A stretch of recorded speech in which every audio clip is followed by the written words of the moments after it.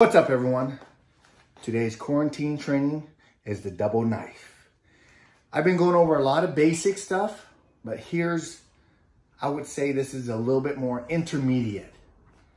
Using double knives, this is my kitchen knife. This is a training knife. I just want to show you that you can use any blades that you have in the house. A butter knife. Hands up. You're throwing your jab, but remember, don't punch with your fist. Punch with the knife, nice and slow, cross, hook, uppercut, right? 1, 2, 3, 4. I've had a few comments that people would say, don't bring a knife to a gunfight. Well, not everyone has a gun.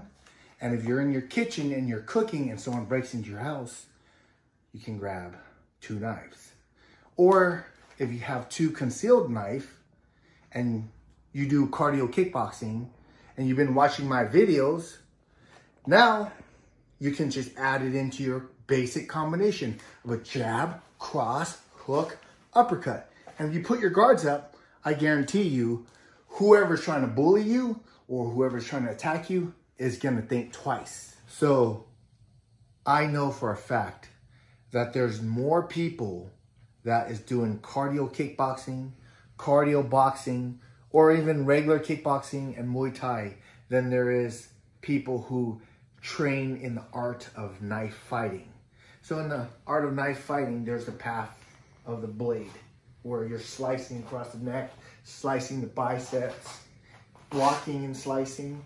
But that takes time to learn and to develop the skill.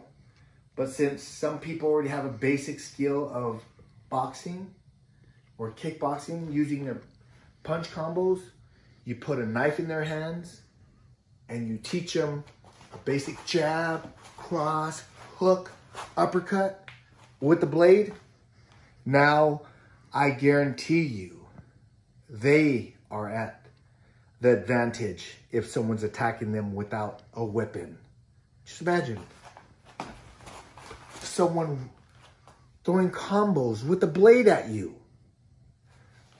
So remember, don't hit with the fist, hit with the knife. Jab, cross, hook, uppercut, right? I mean, real basic stuff, guys. Stick with the reverse grip because you can punch, okay? Practice at home, a few minutes every single day. Get 2 kitchen knives or get your training blade. I like to use the TS training blades, right? So just flow. And there's some other angles, like if you jab this way, right? You can also jab this way. You can jab this way. Different variations, but the basics, stick to your jab, cross, hook, uppercut, jab, jab, cross. Do a simple jab, cross, hook, uppercut. Jab, cross, hook, uppercut. Jab, cross, hook, uppercut. Jab, cross, hook, uppercut. This way. Jab, cross, hook, uppercut. Jab, cross, hook, uppercut. Okay, I'm just gonna finish off with a little bit of shadow boxing with my blades for you. Okay, but remember, be safe, be kind, and always be ready.